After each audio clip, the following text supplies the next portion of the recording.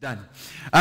We are carrying on with a series tonight called Allegiance. This is the fourth week in that, and really excited about that. The first week we started off, Howard spoke about the need for the fear of the Lord and wisdom when it comes to living under God's lordship, giving Him our allegiance. Brad spoke about the war that is raging for our allegiance, and then Joe last week spoke about the weapons that God has given us in order to fight that battle. Tonight we're going to be looking at something called the nature of allegiance. I'm going to unpack that just now, but we're going to pray together, commit our time to the Lord, commit the Lord's word to our hearts, and then get stuck in together. So Father, we just want to thank you that we get to be as your people in your presence. I want to thank you, God, that we get to read Scripture, to hear your heart, and then to respond in obedience to you. And I pray, God, that would happen tonight, that there be nothing that sets itself up against your people receiving truth, that sets itself up from your people being under you and resting in you. And so we pray for rest tonight, Lord. We pray for peace tonight and authority in the Spirit for the glory of your name. Amen. Amen. So, like I said, tonight we're going to be looking at the nature of allegiance and basically the nature of living under lordship, which is our tag phrase. The question I had to ask myself a couple of years ago was, what does it mean when we ask, what is the nature of something? Right, and really, the definition of the nature of something is the characteristics and behavior that make that thing what it is. Right, so you can have two roller coasters. Right, I've been on two roller coasters in my life. Right, one is the Cobra and one is the Anaconda. All right, one's in Cape Town, one's in Joburg in Gold Reef City. Right, and essentially what you're saying, because I would ask somebody like, what's it like? Right, and essentially that's what you're asking. You're asking, what's this thing like? What makes it what it is? And when somebody asks me about the two experiences I've had, I'll be like, well, the Cobra is incredibly fast. Right, it's yellow, it's short, it's not that long. It's jerky, it's not very smooth. It's absolutely terrifying. Okay? You also sit on these chairs where your feet dangle and that sort of stuff, and the ride to the top of the drop is also incredibly slow. Breathtakingly beautiful, but like really slow. Right? Then, speaking about the Anaconda, I'd go, well, it's a much longer ride. Right? It's a lot smoother. It's a lot slower. It's just, in my opinion, far more enjoyable. I got off there going, I can do that again. All right? So speaking about the nature of something really just describes what it is and the experience that you have when you are around this thing. That's the nature of something. Similarly, you can have two animals, two dogs, two exactly the same breed, and one will have a different nature to this one because the characteristics that make this one up are different to this one. They're still two of the same thing, but completely different because their natures are different. So this evening we're going to be looking at the nature of allegiance or living under the lordship of Jesus. And what's more, I feel like we're also going to touch on the cause and effects, or the effects of the nature of something. So we're going to look at the effects of the nature of living under allegiance. So if you're around someone who's a happy person and a joyful person, the effect on you is positive. Right? If you're around someone whose nature is negative, the effect on you can generally be is generally a negative effect. And I feel like there is an effect that we feel in our lives when we live under the lordship of Jesus. And so we're going to look at the nature of that and the effects in our lives. And we're going to be looking at two specific scriptures, and we're going to be referring to them tonight and going back and forward between them. And we picked two because they highlight different things but also similar things. And context, just quickly before we go into the first passage, which is John 6, by the way, if you want to turn there, we're going to start in verse 60. Jesus is busy teaching a whole bunch of people, and his disciples, not just the 12. The 12 are part of this group, and he's doing a whole bunch of teaching. And then he moves into a place where he moves and he teaches something really difficult for them to understand. It's not your average teaching. He says, if you want to inherit eternal life, you've got to drink my blood and eat my body. All right? And they're like, whoa, this is a little bit weird. Okay? And a lot of people are unhappy about this, and they ask for clarity, and he just reiterates it. He goes, you've got to drink my blood and eat my flesh. We know in hindsight what he's saying and what he was speaking about, but for them they didn't. It was really difficult for them to get their heads around it. So we start off, that's the context, and so we start off, and this is what it says in verse 60. On hearing it, this weird teaching from Jesus, many of his disciples said, "This is a hard teaching. Who can accept it?" Right? Verse 66, from this time on, many of his disciples turned back and no longer followed him. Then Jesus turns to the 12 and he says, "You do not want to leave too, do you?" Jesus asked the 12. Simon Peter answered him, "Lord, to whom shall we go? You have the words of eternal life. We have come to believe and to know that you are the Holy One of God." That's our one passage. The next passage is in Luke chapter 5, verse 1 to 11. One day, Jesus was standing by the lake of Gennesaret. The people were crowding around him and listening to the word of God. He saw at the water's edge 2 boats left there by the fishermen who were washing their nets. He got into one of the boats, the one belonging to Simon, and asked him to put out a little from shore. Then he sat down and taught the people from the boat. When he had finished speaking, he said to Simon, "Put out into deep water and let down the nets for a catch." Simon answered, "Master, we've worked hard all night and haven't caught anything. But because you say so, I will let down the nets." When they had done so, they caught such a large number of fish that their nets began to break. So they signaled their partners in the other boats to come help them. And they came and filled both boats so full that they began to sink. When Simon Peter saw this, he fell at Jesus' knees and said, "Go away from me, Lord, I am a sinful man." For he and all his companions were astonished at the catch of fish they had taken. And so were James and John, the sons of Zebedee, Simon's partners. These guys would later become known as the sons of thunder. That's such a cool name, right? Then Jesus said to Simon, "Don't be afraid. From now on, you will fish for people." So they pulled their boats up onto the shore and left everything to follow him. There's 2 really amazing passages of Scripture which speaks to us a lot about what it means to live under lordship and what the nature of allegiance to Jesus is really like. One of the first things that struck me, and it may not be that obvious, but the first thing about the nature of following Jesus is that it's an invitation. It really struck me that this thing is not forced on us. To come into submission and to live under the lordship of Jesus is an invitation. God doesn't force us into that place. I believe that in my life and for every single one of us that know and love Jesus, there came a time and there was a point in your life, a defining moment, a fork in the road where you had to make the decision to follow Jesus or not. But that decision wasn't just made out of, a lack of knowledge or not knowing anything. That decision was made based on a revelation we received, and I believe that revelation is a God-given revelation that we couldn't have given to ourselves. Matthew 16:13 to 17 says this: When Jesus came to the region of Caesarea Philippi, he asked his disciples, "Who do people say the Son of Man is?"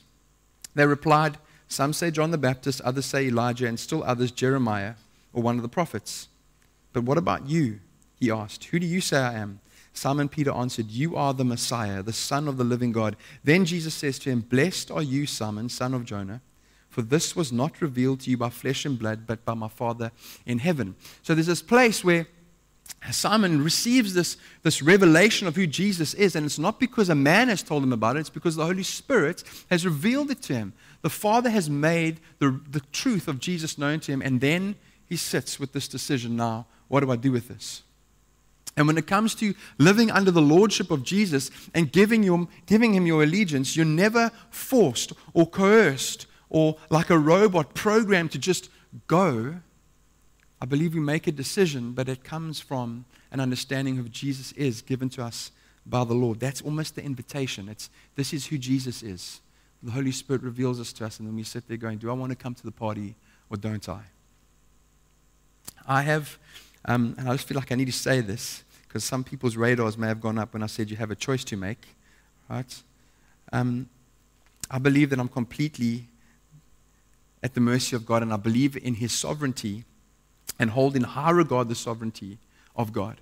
But I do believe that an overemphasis on the sovereignty of God, or misplaced emphasis, can lead us to feeling like or believing that God is hard, unapproachable, unloving, unreasonable, a dictator that just lords it over you. But what I've come to realize and what I've come to believe God wants us to really embrace about Him is that He approaches us with love, even though He is sovereign over all. Even though He's in control of everything, God comes to us and doesn't force allegiance on us or force us under His lordship. He comes to us and He approaches us with love and tenderness, compassion, kindness, and wisdom. I take the question that Jesus asks the 12 in our passage in John chapter 6. You can imagine how Jesus feels here. He brings their teaching, which is truth and life, and people hear it and they go, I don't want anything to do with you anymore. Cheers, and they're gone. And then He turns to the 12 that He has a really tight relationship with, and He doesn't ask a rhetorical question. He doesn't ask a question and make a statement. He doesn't go, you don't want to leave too, do you? In other words, saying, I know you're not going to leave. He genuinely asks this question, you do not want to leave too, do you? And I believe Jesus in that moment makes Himself vulnerable. It's a genuine question, and it's heartfelt. And the 12, I'm sure, are sitting there going, I hope I don't have to eat your body and drink your blood. I really hope I don't have to do that. But even if that is what you mean, we've had a revelation of who you are, and we're choosing to stay. We make this decision, and Peter's response is amazing. One of the most profound statements and answers anyone has ever given Jesus. He says, Lord, to whom shall we go? In other words, I make my decision to stay. Only you have the words of eternal life. We have come to believe and to know that you are the Holy One of God. He makes his decision based on revelation. The exciting thing to me about this, the effect of this, the cause, what it does in my life is it holds me accountable to my faith and to my relationship with Jesus. Nobody can come and say to me, oh, shame, Roland. You're a Christian, you were just forced into that. That's terrible. I go, no. God in His grace decided to reveal who He was to me. For some unknown reason, He chose to love me that way, and He gave me the privilege of being able to say yes to Him. And so when I'm not submitted to Him, when I'm not under His lordship, I want you to call that out of me because I chose to be there. God didn't force this on me. I love that I get to walk with Jesus. That's one of the characteristics. It's part of the nature of allegiance. It's not forced upon you.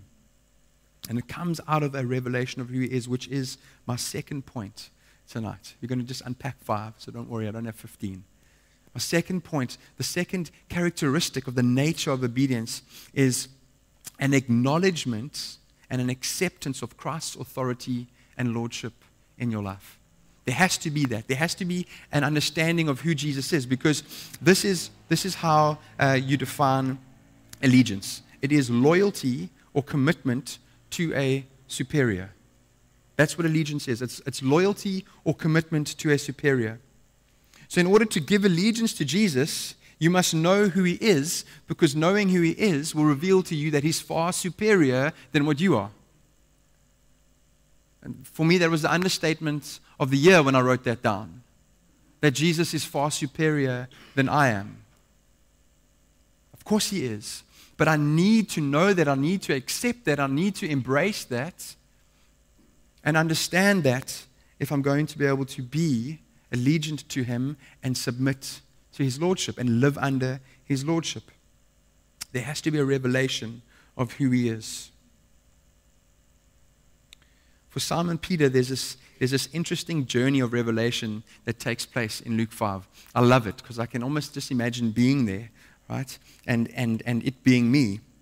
I want to read that again and just unpack and just point out his journey to you, this understanding of who Jesus is. So it says, Jesus one day standing by the lake of Gennesaret, and the people are crowding around Him and listening to the word of God. So obviously He's a teacher of the word of the Lord, and He's teaching, and people are crowding around Him. So there's some recognized authority already, and He's probably not too far off from the boats, because it says He saw at the water's edge 2 boats left there by the fishermen who were washing their nets. So Jesus is probably teaching. There's people around Him, and these fishermen are washing their nets. They've just come in from a hard night's work, and they can overhear Jesus teaching. They recognize something's happening. They might have already recognized that He was a rabbi and a teacher, and they see that people are giving Him honor and respect by listening to what He has to say. He then goes over and he gets into one of the boats, the one belonging to Simon, and asks him to put out from shore. Now, already here, you can assume that Simon has a respect for the authority that Jesus carries, because this man he doesn't know just gets into his boat. Right? If somebody you don't know just gets into your car, the chances of you letting them stay there without any invitation or understanding of who they are, without any like understood authority, is not very good. Right? So there's this understanding that he has. There's a choice there that Simon makes to let Jesus stay because he recognizes this authority. He then says to him, I know I'm in your boat, but I want you to just put out a little bit more. And so he listens. When he had finished speaking, he said to Simon, put out into deep water and let down the nets for a catch. Master, we've worked hard all night and haven't caught anything, but because you say so, I will let down your nets. The reason why, but because you say so, is because he recognizes authority in Jesus. He recognizes Jesus carries some authority, and it would be really disrespectful and it would look really bad if he didn't do what Jesus was asking him to do. But it gets better, because he goes and he does it. They catch such a huge amount of fish that their nets began to break, so much so that they had to call another boat, their partner, to come and join them. Their nets get so full, their boat gets so full that both boats began to sink. And here's the beautiful moment. It says, when Simon Peter saw this, he fell at Jesus' knees and said, go away from me, Lord. I'm a sinful man. That's not go away from me. I don't like you. Go away from me because I've just got a revelation of who you are and I don't like me. Right? In light of who you are. He falls down and he goes, my Lord, capital L, I am a sinful man. For him, all his companions were astonished at the catch of fish they had taken. So were James and John, the sons of Zebedee, Simon's partners. And then Jesus says that the most beautiful thing, don't be afraid. And I think sometimes we are so scared to acknowledge and to submit ourselves to the authority of Jesus because we feel like we're going to be harmed by him. But we took the invitation and said yes to him out of a recognition of authority and lordship that he has. And we need to be able to rest in that and trust that his heart is to see us experience and step into life. It's part of the nature of allegiance to Christ and living under lordship. It's acknowledging his authority and his lordship. The passage ends off with the fishermen having a revelation of Jesus and responding in obedience to the call of Jesus on their lives. They leave everything. It says, Jesus says to them, don't be afraid. From now on, you'll become fishers of men, or you'll fish for people. So they pulled their boats up onto the shore and left everything and followed him. This highlights the third characteristic of the nature of obedience. It's unconditional or absolute obedience to Jesus. This is how the internet defines obedience. A dutiful or submissive compliance to the commands of one in authority. So we accept the invitation, it's not forced on us. We accept it because we recognize authority, but now we have a responsibility to be obedient because of the authority we say we've seen and we know Jesus has. So we move into that place where we now are obligated, not because we're forced, but because we've chosen to be there and to love Jesus because of who he is and who it's been revealed to us that he is, to now be obedient. I don't know who it was, but Ryan was speaking to me, and I wish I had found it. But there's someone who just said, I'm going to get the words wrong here, but it said, the level of our obedience is directly proportional to the level of our revelation understanding of who Jesus is.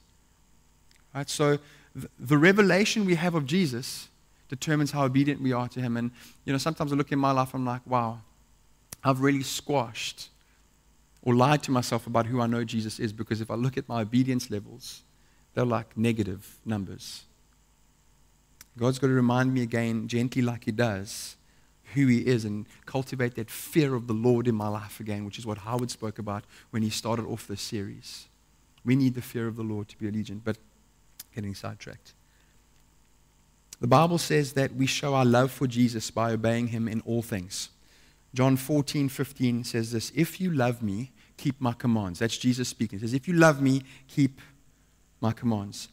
And I want to add in there, even if it is difficult, or when we don't want to, or when it is beyond our understanding. We don't have the right to pick and to choose what things we're going to be obedient to or not. That's not the nature of allegiance to Christ. It may be a type of allegiance that exists to something else, but not to Jesus. If you want to be allegiant to Christ and live under His lordship, you don't have an option to choose some commands and others not. It is absolute and total, and that is evidence of your love for Him. Think about our two passages. First, John 6. Jesus brings a hard teaching. Do you know how many times people have turned away from Jesus and have left the church because something difficult has been preached from the Word? And people are going, I can't accept that. That's just too difficult for me to apply to my life. It means I'm going to have to give up this. Sorry. Gone. Or they quench the work of the Spirit in their lives and they sear their consciences by denying that this applies to them and that the grace of God is just going to cover it. So I can walk in disobedience over and over and over, and I'll just pretend it's going to be okay.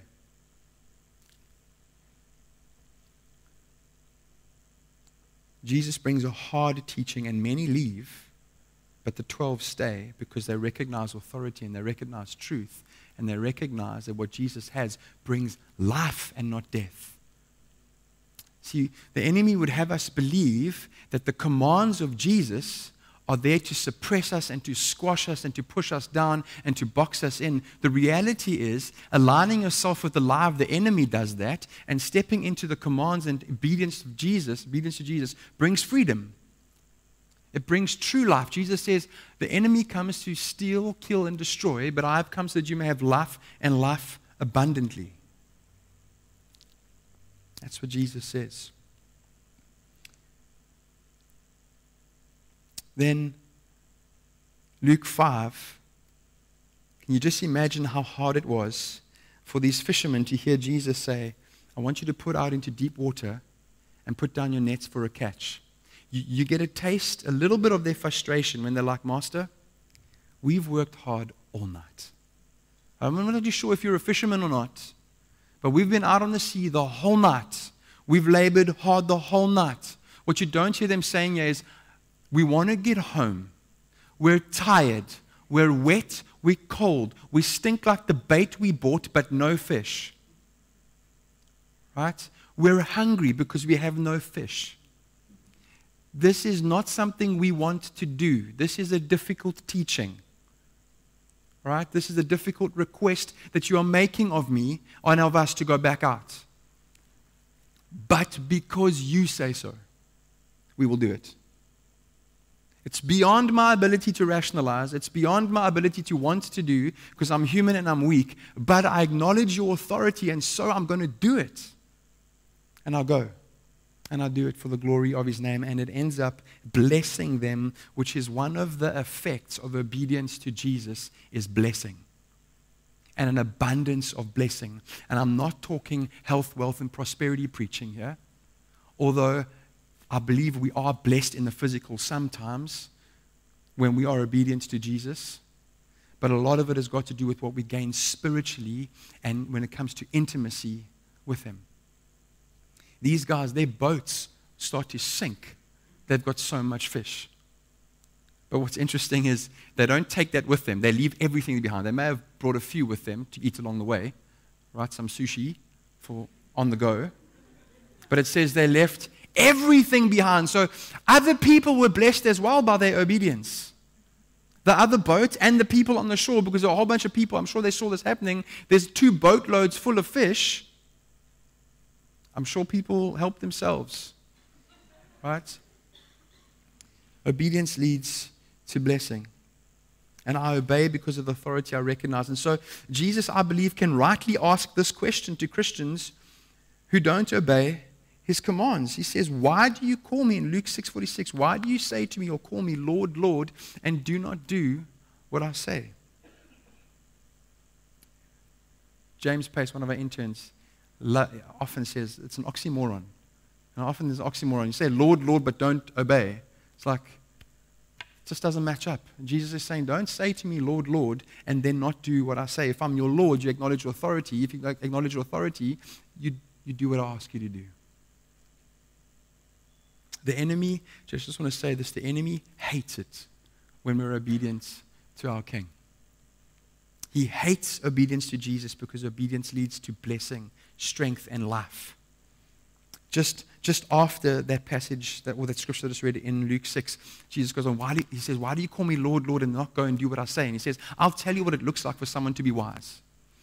They take my words and they put them into practice, and it's like a house that's built on a rock. When the waves and the storm come, the house stands firm. But if you hear my words and you don't put them into practice, you're like a foolish person who builds a fancy house on the sand, and when the storm and the waves come, the house just crashes.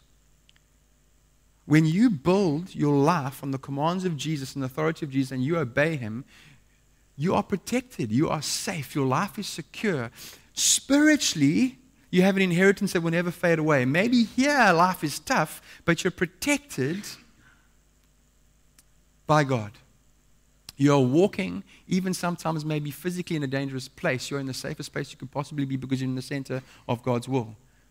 The scripture, Psalm 91, it says, he who dwells in the shelter of the Most High will rest in the shadow of the Almighty.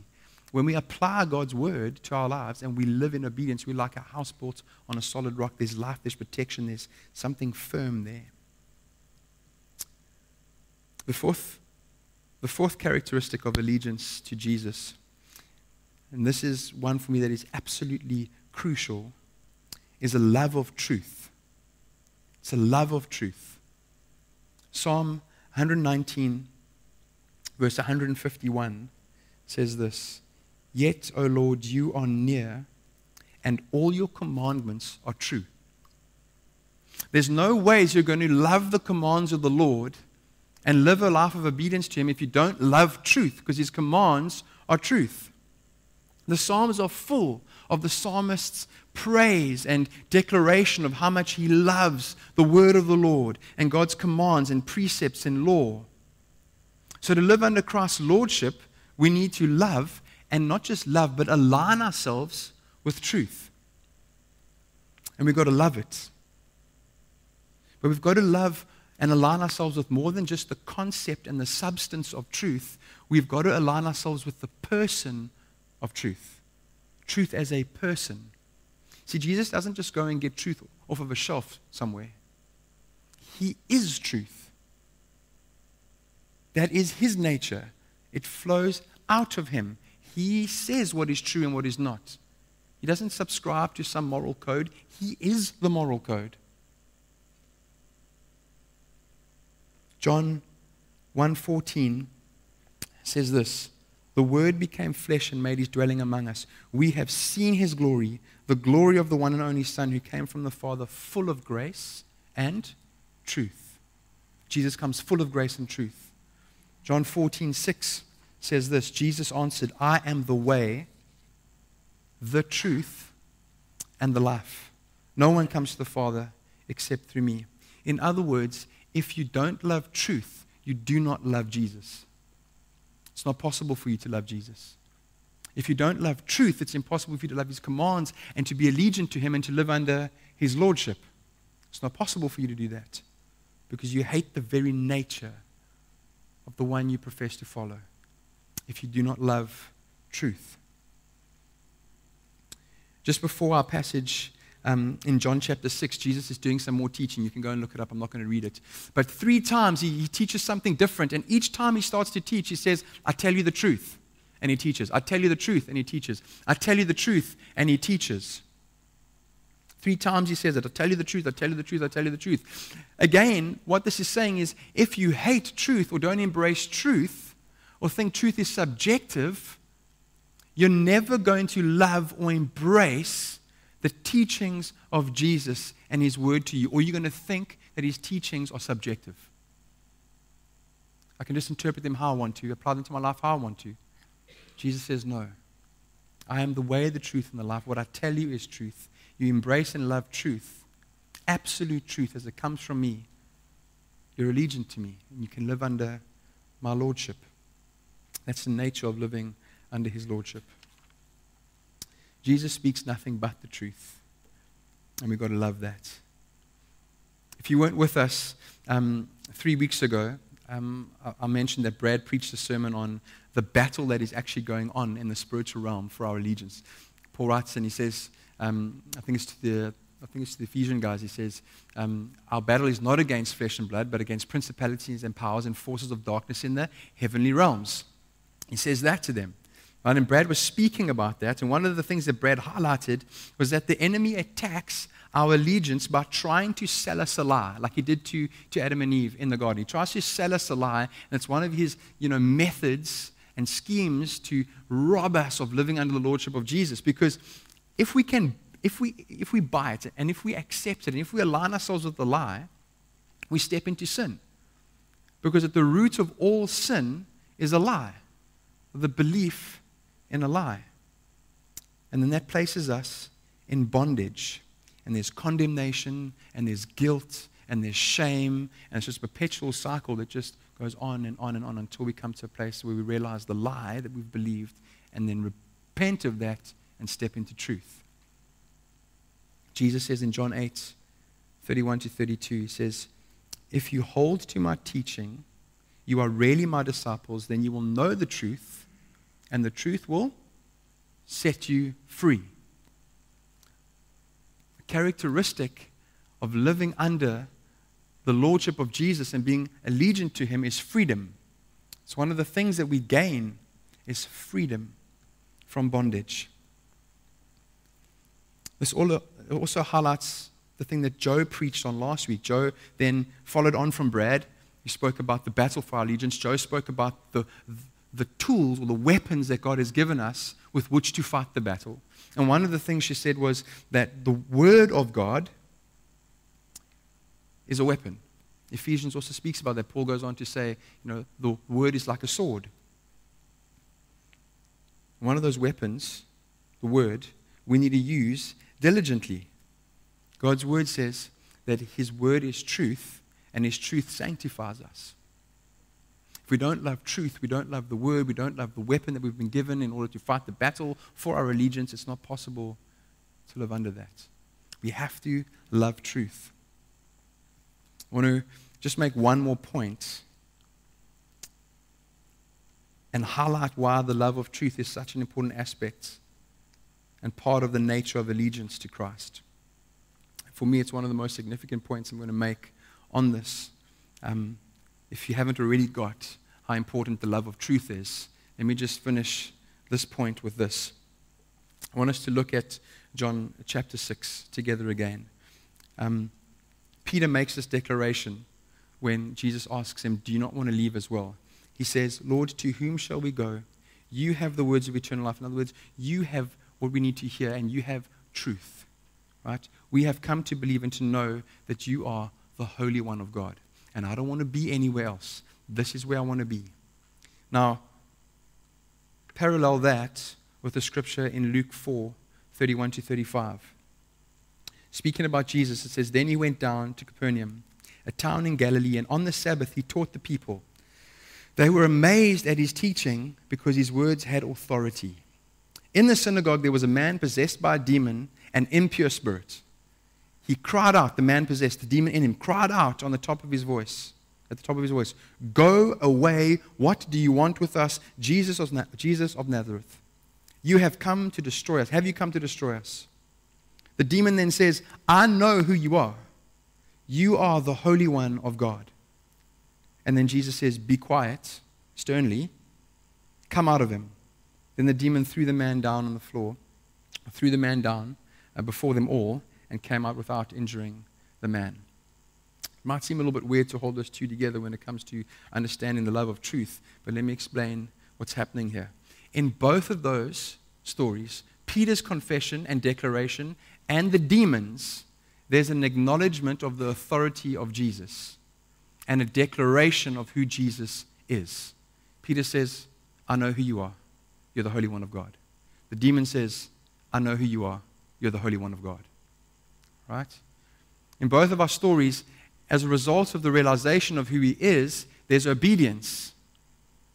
Right? Both the fishermen and the 12, they stay with Jesus and they walk with Jesus, and you know what happens with them if you read the rest of the New Testament. And with the demon, Jesus says, get out of him, and the demon obeys. So there's an acknowledgement of authority, there's an acknowledgement and a knowledge of who Jesus is, and a declaration of who Jesus is, and there's obedience.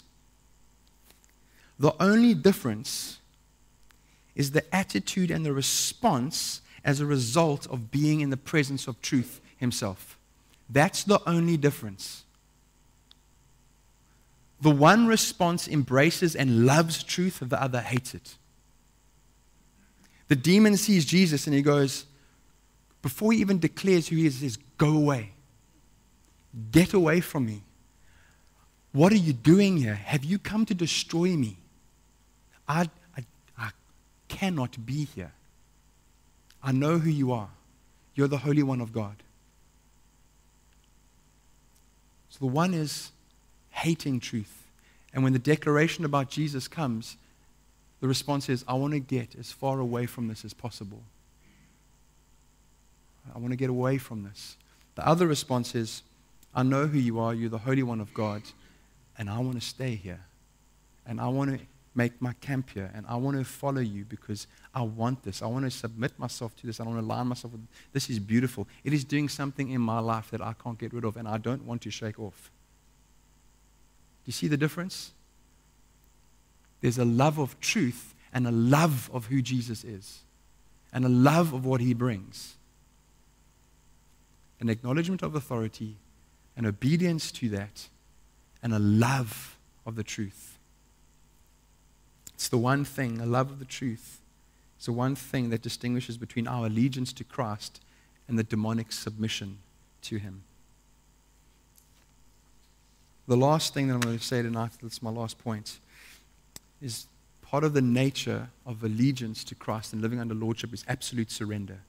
Total surrender to him. I think we have such a negative view of surrender in our culture because we watch movies where it's okay to fight until the bitter end and never surrender. Braveheart, Gladiator, Lord of the Rings. You watch those movies. A movie called Warrior and all those things. It's like never give up, never surrender, never be defeated. And I think there's a place where that's okay. I think there's a place where it's okay. But when it comes to Jesus, it's not okay to not surrender. I think the enemy would have you believe that to surrender is weak and you're admitting defeat and you've lost something. And often in battle, when we surrender, that is what happens. You're admitting weakness, you're admitting defeat, and you often get caught up and shackled and taken into prison as a POW, prisoner of war. So we're taught never to give up. But surrender, when we're speaking about surrender as a characteristic of the nature of allegiance to Jesus, it always means freedom. It always means freedom. It's an attitude and a posture that says, Jesus, I trust you. And you can have the keys to every door in my heart and in my life. Because I know who you are. I'm obedient to your commands. And I trust them. See, a lack of surrender, you may have that in your life. You may know who Jesus is. You may do everything he says for you to do. But there's still this apprehension. Can I really trust what he's asking me to do?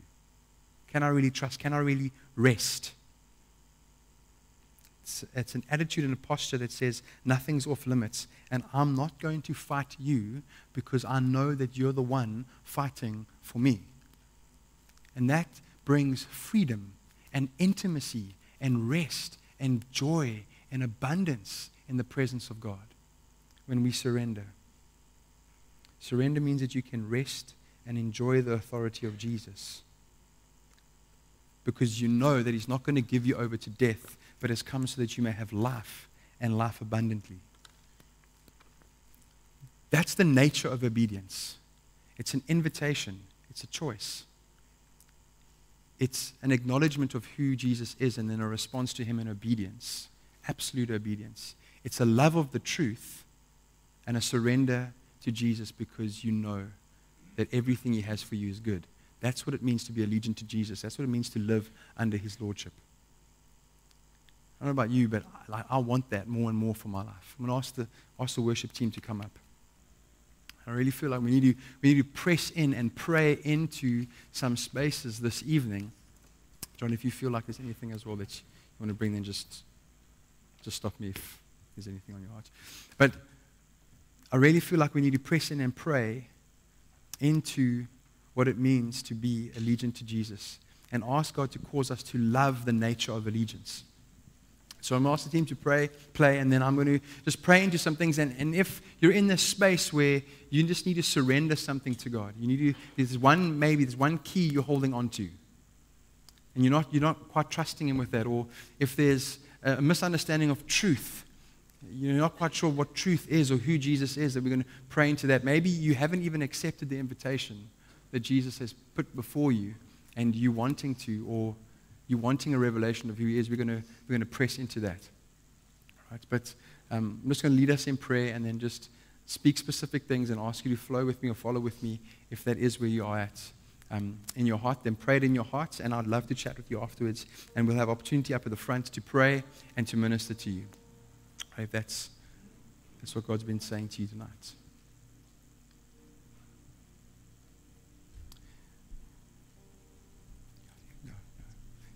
So, Lord, for those in this place tonight who haven't even accepted the invitation, but know that they're faced with a decision now as to what to do with Jesus and the revelation that they've had of Him, I pray, God, that you would lead them into life. And if that's you this evening, I just pray this prayer with me. Lord Jesus, I ask that you would give me a greater revelation of who you are, that you would give me peace and boldness to choose you. And if you're someone who feels like you're in that place and you can pray this prayer further, then pray this with me. Lord Jesus, I choose you. I choose to give my life to you. I choose to be allegiant to you and to come under your lordship. Forgive me for my sin. I accept what you did for me on the cross. And I want to journey with you. Amen. If you prayed that prayer, I'd love to chat with you afterwards.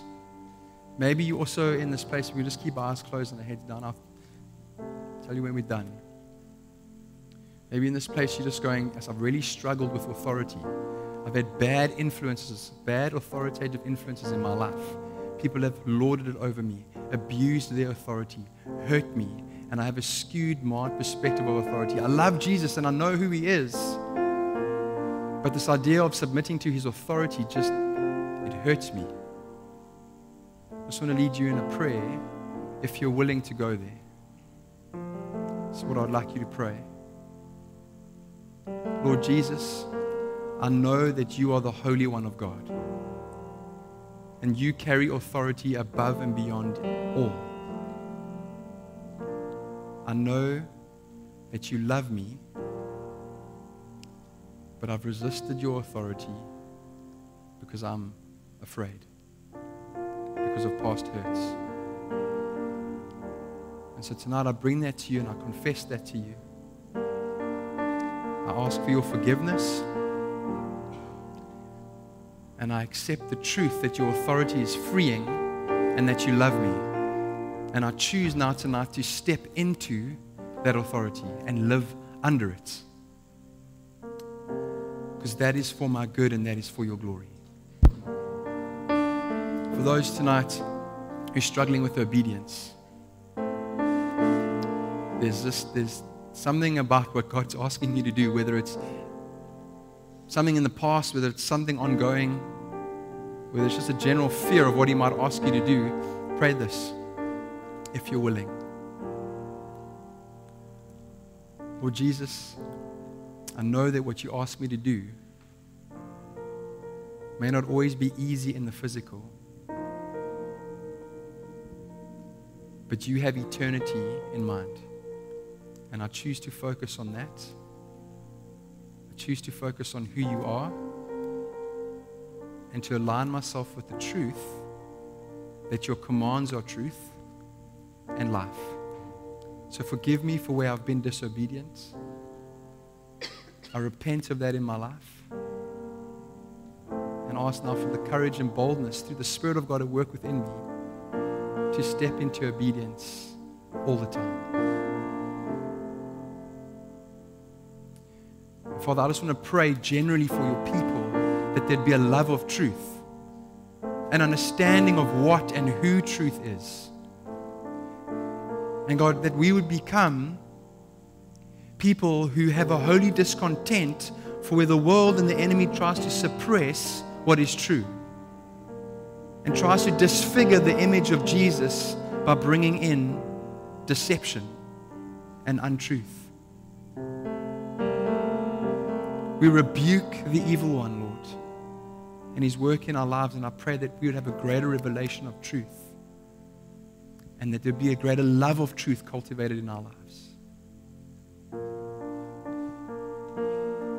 For those of you who are struggling with this issue of surrender, and I've been there, it's been surrendering. For me, it's been a surrendering of stuff that's happened in the past and confessing it. I haven't surrendered to God because I feel like He's telling me to confess it is going to lead to me being judged and hurt. And so I've kept some doors closed. It was the most freeing thing to give that key over to Jesus and have Him unlock that door. Lord, I pray for anyone who's in this place, and you can pray this with me if this is you and if you're willing. If you're struggling with surrendering every key of your life over to Jesus, just pray this with me. Father, I'm really finding it tough to surrender because it makes me feel vulnerable. Really finding it tough to surrender because I've been hurt by surrendering to people in my life before. But tonight I want to put an end to that and repent of where I haven't trusted you, because I know that you're the Holy One of God, here to bring life to me. Lord, I ask for your forgiveness for where I've mistrusted you and I've kept back a bunch of keys to the doors in my heart and in my life. And I ask for your forgiveness. And now I choose, Lord Jesus, to step in obedience and to surrender everything to you. May your Spirit come and flood the caverns of my heart that have been locked up and fill them to overflowing, I pray. In Jesus' name. Lord, I trust you and surrender to you. Father, where your people have prayed those prayers, I thank you for the work of the Holy Spirit.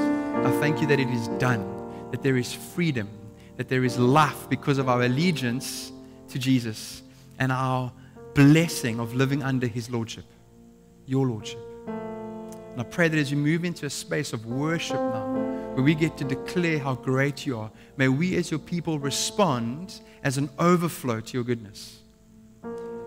May we respond as an overflow of joy because of the truth that we have in our lives. God, may nothing hold us back from bringing you the honor and glory you deserve. In Jesus' name, amen.